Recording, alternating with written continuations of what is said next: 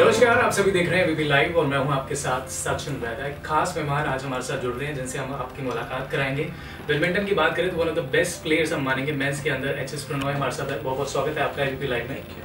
सबसे पहले तो मेरी तरफ से कॉन्ग्रेचुलेशन आपको, अर्जुन अवार्ड आपको मिलने वाला है। कैसी फीलिंग आ रही है आपको? काफ़ी खुशी हूँ क्योंकि आज 12 साल से I think I have been playing at the highest level in badminton, and ऐसे awards whenever you get, I think it's an not just happiness, but I think it's a testimony saying that you've worked hard enough to get that recognition. और जो especially I think 3-4 साल पहले तक I think 2018 मुझे लगा कि शायद मिल जाएगा अर्जुन अवार्ड, बट देन उस टाइम नहीं मिला। बट वो लाइक एज यू से जो वेट करने के बाद जो मिलता है, आई थिंक दैट खुशी is always different. So I think I am extremely happy that last 1.5 years have been really great for me performance wise. I think वापस वर्ल्ड के टॉप 15 में आ गए और अभी टॉप 10 में mostly I think in the next couple of months मैं आ जाऊँगा mostly world top 10 में। सो I think personally it's been a very good year. So on top of that getting Arjun award, I think that means a lot to me, and I think that's an वो एक added responsibility भी है। अभी आगे आने वाला times में भी जो स्पेशली नेक्स्ट ईयर बहुत सारे टूर्नामेंट्स होने वाले हैं। सो I think it's an added responsibility also. HS अगर 2022 की अगर बात करें तो ये साल बहुत स्पेशल रहा है आपके लिए। कैसे देखते हैं इस ईयर को? क्योंकि हमने देखा थॉमस कप में जिस तरीके से बड़ी विक्ट्री मिली इंडिया को और आप बहुत ही क्रूशियल आपने रोल वहाँ पे निभाया था। कैसे देखते हैं उस विक्ट्री को? क्योंकि उसके बाद की पिक्चर भी बहुत इंस्टाग्राम पे हमने देखी, वो फीलिंग उसके बारे में बताया। और उसके बाद मैरिज भी हुई आपके इस साल, और अब अर्जुन अवार्ड जिसके लेकर के कई सालों से वेट था वो भी खत्म हो गया। कैसा रहा ये साल? जैसे मैंने आपको बोला था, last 1.5 year was very good. I think Thomas cup was काफ़ी क्रूशल था। थॉमस कप सिर्फ मेरे लिए नहीं, I think for a lot of players Thomas cup काफ़ी क्रूशल था। और उसमें being a part of the team, I think I was very lucky to be a part of the team, because पूरे India से सिर्फ 10 लोगों को वो चांस मिलता है इंडियन टीम में रहने के लिए। और एक important crucial victory, specially 2 matches I could play quarter final and semifinal, which was very important. और and I could win also. that meant a lot of things for me personally also, but more than that I think पहली बार हमने Thomas cup जीता India के लिए, and उसके बाद obviously a lot of good results followed उसके बाद, and personally भी शादी भी came in between, which I think which was really important, because in between this work life I think it's really important to get settled. And so as a whole I think 2022 has been great. I hope 2023 will be much better than this. आपकी पूरी journey अगर आप in short बताना चाहिए, कैसे 2010 से हमने देखा कि जो जूनियर चैंपियनशिप थी वहाँ पर आपने सिल्वर जीता था। उसके बाद फिर 2012-13 में थोड़ा इंजरी वाला साल रहा था, और उसके बाद स्टार्टिंग में कोच मिलने में भी काफ़ी दिक्कत हुई थी, जैसे कि मैंने देखा आपको। तो वहाँ से कैसे आप अपनी जर्नी को देखते हैं, क्योंकि बहुत लंबा रास्ता आपने तय किया? काफ़ी लंबा रास्ता था, एंड काफ़ी सिचुएशंस में ऐसा लग रहा था कि ये सफ़र थोड़ा मुश्किल है, and results were not coming easily, specially जैसे आपने बोला था 2012-2013 के टाइम में जो ट्रांजिशन पीरियड था जूनियर टाइम से सीनियर्स में आने के लिए, उसी टाइम काफ़ी इंजरीज भी हो रहे थे और रिजल्ट्स भी नहीं आ रहे थे, and it is very tough to understand what to do at that time. But काफ़ी हार्ड वर्क किया वो 2-3 साल में, फिर रिजल्ट्स 2015 से आना शुरू हुआ, एंड आई थिंक उधर से I think results has been little bit better. But जैसे आपने बोला बहुत सारे साल थे जिसमें वेर रिजल्ट्स नहीं आए। 2019 ऐसा एक ईयर था, 2016 ऐसा एक ईयर था, but I think this is how sports persons career works. But I think it's really important कि स्पोर्ट को एंजॉय करें, एक प्रोसेस को एंजॉय करें, and I think eventually you will get the results. So I think मैं एक prime example हूँ where बहुत साल के बाद I think I have had a lot of good results coming up together. So yeah.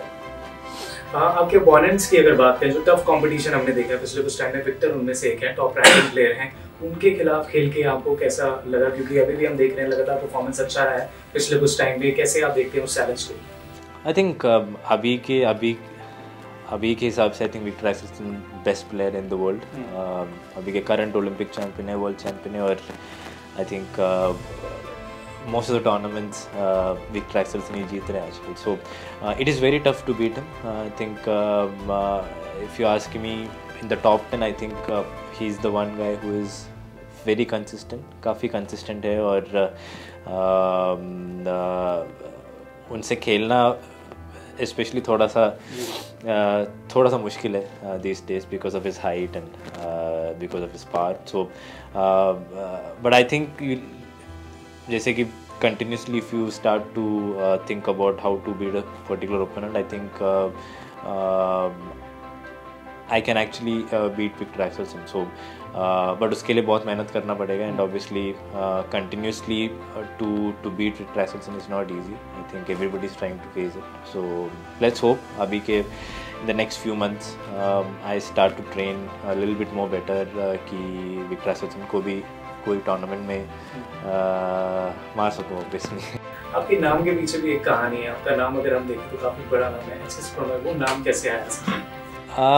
मैं actually I was born in Delhi, तो dad mom एक नॉर्थ इंडियन नाम डालना चाहते थे, एंड बट एचएस के पीछे I think it was very simple. It's my mom and dads name, Hasina Sunil Kumar. Generally in south हमारे उधर पापा और मम्मी के नाम डालते हैं, नहीं तो सिर्फ पापा का नाम डालते हैं. सो बट मेरे नाम में दोनों का नाम है, सो इसीलिए थोड़ा सा और लंबा हो गया. फिटनेस को लेकर के आप काफ़ी फिट नजर आ रहे हैं, और लगातार हम देखते हैं आप टूर्नामेंट में काफ़ी फिट प्लेयर भी हैं. कैसे मेंटेन करते हैं आप अपनी फिटनेस को? क्योंकि हालिया दिनों में हमने देखे कई बड़े प्लेयर्स, अगर हम क्रिकेट की बात करें विराट कोहली, अदर हम नाओमी ओसाका को भी हमने देखा, मेंटल हेल्थ को लेकर के भी कई बड़े नाम सामने आए, और उन्होंने कहा कि इट्स वेरी टफ कंटिन्यू करना अपने स्पोर्ट को आगे. आप एज अ प्लेयर आपसे जानना चाहूँगा उस पर आप क्या पॉइंट ऑफ व्यू? इसका काफ़ी सही है, बिकॉज स्पोर्ट खेलना एट द हाईएस्ट लेवल, वो भी कंसिस्टेंटली खेलना, इतने साल खेलना is not easy, because there is a lot of pressure for you individually, और फैमिली के साइड से भी काफ़ी ज़्यादा प्रेशर होता है. But so I think it's really important कि कुछ भी difficulties if you're facing, we need to address it, and I think mental issues has been really a trigger these days, and people are trying to resolve it, and as a player I think whenever I have issues personally, I also consult somebody, maybe बात करता हूँ मेरे बारे में, मेरे issues के बारे में बात करता हूँ, and it is very very important, very crucial, so that जो भी अपना करियर हो उससे भी सबसे ज़्यादा I think important is your mental health, how healthy you are mentally and physically. So I think उसके लिए not just players but I think everybody has to be very well aware when ever you are facing a difficulty, और उसको confront करें, और उसके ऊपर whatever you can do, I think you should do. आने वाले समय में और कौन-कौन से अभी हम देख रहे हैं बड़ी चैंपियनशिप भी होनी है, पेरिस ओलंपिक्स भी होना है 2024 में, उसको लेकर कैसे तैयारियां चल रही हैं?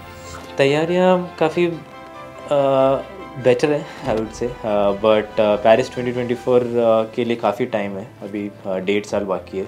बहुत सारे टूर्नामेंट्स होने वाले हैं इसके बीच में. सो मोस्ट इम्पॉर्टेंट थिंग रहेगा कि फ़िटनेस कैसे मेंटेन करें और कैसे इंजरी फ्री रहें. सो अभी के लिए मेरा प्लानिंग सिर्फ वही है, एंड टूर्नामेंट्स के बारे में ज़्यादा I am not worried about. यही है कि कैसे फिट रहेंगे और कितना इंजरी फ्री रहेंगे उतना बेटर खेल सकते हैं इन सारे टूर्नामेंट्स के लिए. और ऑब्वियसली क्वालिफाइंग करना सबसे मुश्किल है ओलंपिक्स 2024 के लिए, सो फोकस उसके लिए होगा. हाँ, टूर्नामेंट्स की अगर बात करें तो रिसेंटली में हमने देखा आप सेमीफाइनल तक पहुंचे, क्वार्टर फाइनल तक पहुंचे, तो फाइनल्स में जो है आपने भी इसके बारे में जिक्र किया था, उसके बारे में थोड़ा बताइए कि परफॉर्मेंस बहुत अच्छा जाता है लेकिन फाइनल में आगे कुछ तो कुछ. वेल आई थिंक परफॉर्मेंस ये क्वार्टर फाइनल्स के ऊपर when ever you play a tournament, I think the competition level also kind of increases, and players भी बेटर होते जाते हैं, and it is tough to beat every single player at a tournament. सो इसलिए I think I am happy with the way कि मैं quarter finals semifinals consistently खेल पा रहा हूँ, but probably in the next 3-4 months वो बैरियर तोड़ के एक फाइनल और एक टूर्नामेंट जीत सकूँ। I think that is what I think. जी, एक आखिरी सवाल आपसे करना चाहूँगा। हाल ही में प्रधानमंत्री मोदी जी से भी आप मिले हैं, और कैसी रही वो मुलाकात, और बैडमिंटन को लेकर के आगे करंट टाइम्स में आप कैसे देखते हैं कि ये किस तरीके से जा रहा है? क्योंकि हम देख रहे हैं हमारे देश में क्रिकेट काफ़ी ज़्यादा पॉपुलर है, बैडमिंटन भी है, धीरे धीरे काफ़ी अच्छा ग्रो कर रहा है, और कैसी रही उनके साथ मुलाकात, और आने वाले समय में कैसे विजन को देखते हैं उसको? ना, काफ़ी ज़्यादा ही सपोर्टिव है हमारे प्रधानमंत्री, बिकॉज जैसे थॉमस कप में हम लोग जीतने के बाद मोदी जी फर्स्ट थे कॉल करने के लिए और बधाई करने के लिए, और हमें बुलाया था भी इधर दिल्ली, और काफ़ी इंटरेस्टेड है स्पोर्ट पे और बैडमिंटन पे स्पेशली, एंड आई थिंक काफ़ी ज़्यादा ही हेल्प प्लेयर्स को मिल रहे हैं in the last 1 decade, because the government is able to promote sport, और आई होप कि नेक्स्ट 5-6 years में इससे भी और पॉपुलैरिटी मिल जाए बैडमिंटन को, और so that I think a lot of youngsters will pick up the sport. Many congratulations to you again for Arjun Award, और उम्मीद करते हैं कि आने वाले समय में और भी बड़ी चैंपियनशिप आप देश के लिए जीतेंगे, और आगे और ज़्यादा बेटर टूर्नामेंट्स में आपको विन मिलेगा। Thank you so much ABP live से बातचीत करने के लिए।